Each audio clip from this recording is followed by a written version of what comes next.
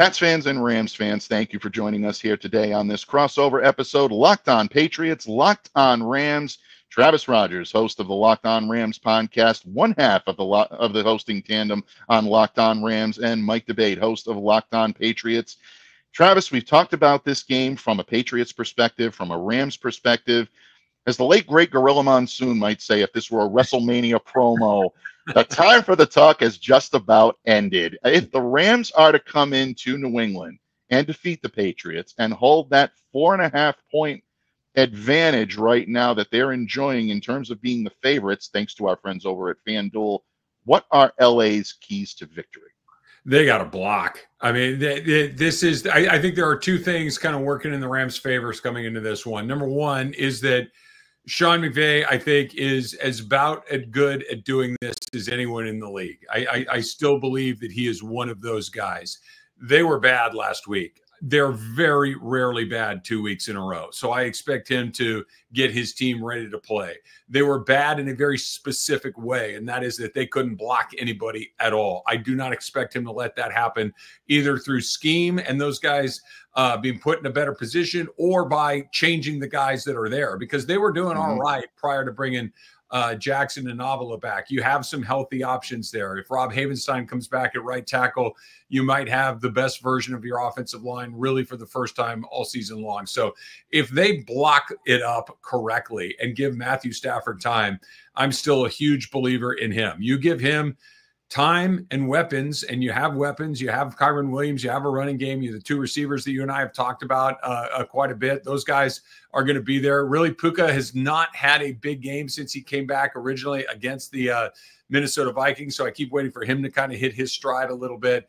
I think the Rams are in really good shot. I think they have the ability to get after the quarterback. They have the ability to score some points if they can block a little bit, and I expect them to win the game. That being said, I expect him to win the game on Monday night against the Miami Dolphins, and they look dreadful. So, nobody knows anything in this league. My co-host, Kirk Morrison, who I do the pre and half and post-game show with on the Rams flagship station, he says it to me.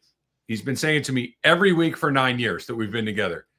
Every week is a new week. That whatever happened last week does not matter. Whatever's going to happen next week has nothing to do with this week. It is the ultimate week-to-week league, but I do expect them to be a lot better, and I expect them to be a lot better up front. If those guys can't do it, they're going to put other guys in. Yeah, absolutely. And I think the New England Patriots are a mirror image of what this Rams team is trying to do coming in here and earn the victory. If the Patriots are to be successful on the field on Sunday, they need to establish the run. And one of the big ways they're going to do that is to successfully run block, something that this team has had difficulty with right along. And on Sunday against the Chicago Bears, they deployed a unit of 5 offensive linemen that really sold out to be able to block for the run. The tight ends got involved, and they're going to have to do that as well as the running backs on non-running downs. So this is something that I think the New England Patriots are absolutely looking at, and they're trying to exploit what they can from that Rams defensive line. And that's not going to be an easy task. But if the Patriots want to be able to win this game, they're going to need to be able to block, and they're going to be able to block effectively in order to establish the run, because one of the big things that Alex Van Pelt would love to do is establish that outside zone. Let Ramondre Stevenson be able to run the ball effectively. That opens up so much for Drake May in terms of being able to take shots down the field, extend plays with his legs, or use the intermediate areas to be able to get short yardage gain. If the Patriots are doing that, they're in good shape. Once again, it comes back to controlling the line of scrimmage on both sides of the ball. The Patriots, when they do that and they win those battles, they're not only in games, but generally they're giving themselves an opportunity to win. In their 3 wins this year, they've controlled the line of scrimmage on both sides, against the Bengals, against the Jets, and then again now against the Chicago Bears on Sunday. Not going to be an easy task against the Rams. This is not an easy team to control the line of scrimmage, but the Patriots have to do it.